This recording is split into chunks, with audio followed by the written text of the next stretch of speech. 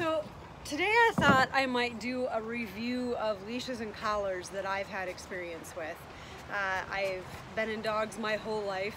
I've been training since I was 10, and I've gone through lots of different evolutions of leashes and collars that work best for me and work best for my dogs. It depends on, sometimes it's the dog that is dictating a different need for a different type of collar or lead.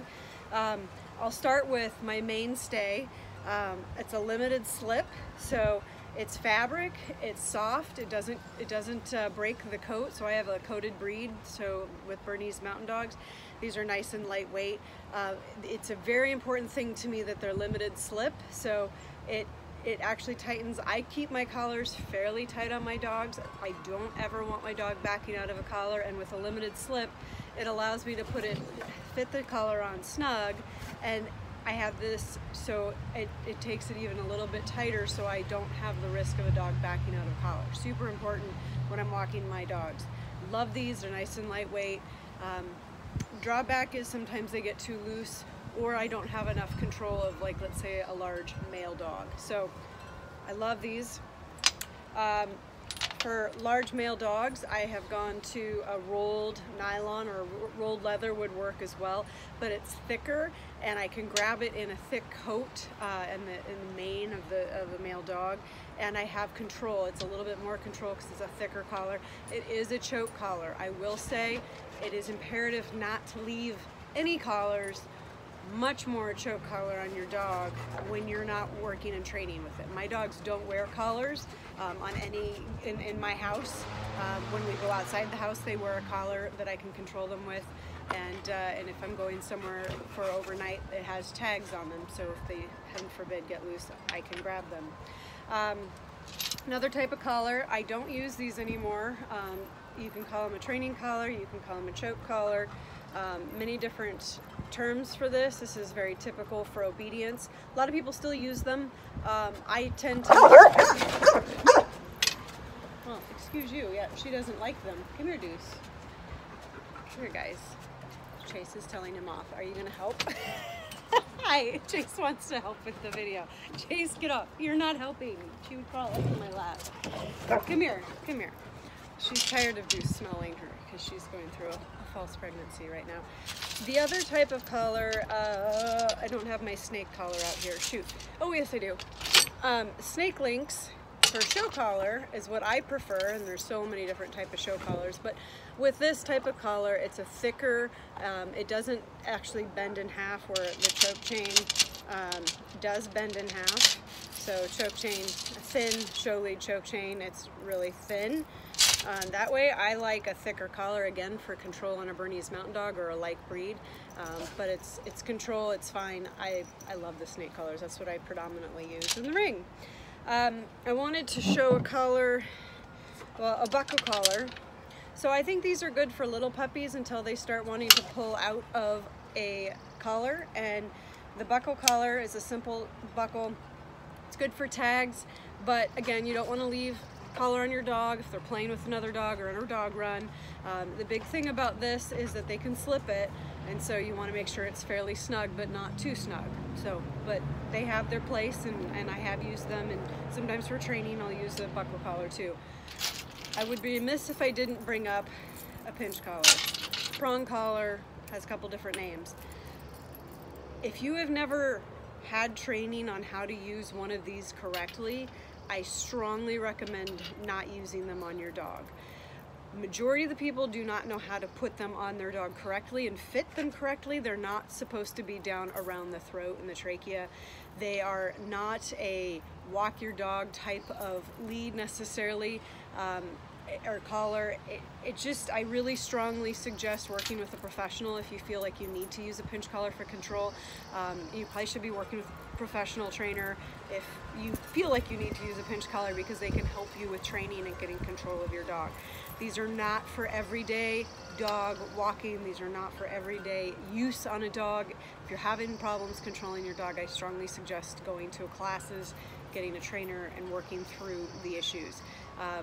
These are not, they can be fair to a dog if used correctly, but this is a large one, and probably way too big for even a Bernese Mountain Dog. So I'm not sure why I have it, but I do, and I've got a collection of collars that I no longer use, and I just strongly suggest not using them if you haven't had proper instruction on how to use them for your dog's sake. It's not necessarily fair. Leashes, I'm going to move on. I have loved my small nylon leashes because I can, oh, Deuce is after a bird. I can wrap them up in my hand. So for me, I have small hands, I can wrap them up in my hands. I tend to work with leads around my hand. I can wrap them, I can wrap this around, and I have control. And Chase loves to play pole with it. It's her leash. She thinks they're lots of fun, don't you? And you can play, and I can say give, okay, leave it, good girl. It's a nice small snap so it doesn't weigh down the collar. Rope leads, this is a slip lead, this isn't a leash, it's a slip lead, so it's just goes over, yes, you're very helpful, over the head, not in your mouth, and have control, and it's a slip lead. It's just meant for walking like it shows. Stop, okay, thank you for your help. She apparently loves the rope lead. You're goofball. Stop. They are Sounders colors, and we're a big Sounders fan. Rope leads are good. Sometimes they're too big for my hands. I have small hands. So rubber leads. This is a rubber leash, and rubber leashes are awesome because you get really good control of your dog. You have control of the leash. It doesn't give you rope burn because you have traction. Okay, sit. Sit. Okay, Deuce, you're not helping either. So you have really good control with that. And this is also another rubber lead that I just came into recently. We've got the peanut gallery here. It's made out of an old bike tire. I have lots of good grip on it. I don't ever lose the lead out of my hand. I don't get rope burn, so it doesn't hurt if the dog is pulling me, which they shouldn't. Stop. But it is rather thick. The collar is thick, and so my dogs don't necessarily like a thick collar. But I love this leash for the control I have, and plus it has a bottle opener leash, which always comes in handy. Fabric and fleece leashes are great for hands, like if you have arthritis in your hands. You need a softer leash, you need a bigger leash that you can get grip on. These can be very, very beneficial. A very dear friend made this leash with a custom-made ribbon for tag for Westminster with photos from our experience at Westminster. So it's a very special lead that Jeannie Whitten-Smith made. And last but not least, our dear Flexi lead. So we like to walk on our Flexi lead. There's a time and place for stop. Oh my gosh, Chase loves Flexi leads. I go on trails with my Flexi leads. I am very good at controlling my dogs on Flexi leads. However, even someone who has 20 plus years of experience walking dogs on Flexis, I still can get caught off guard, and they're so easy to rip out of your hands because if your dog catches you off guard and hits the end of this Flexi, you can be in a lot of trouble. I have so much help today. It's awesome. So again, Flexis are not for walking in crowds. They're not for walking in business places.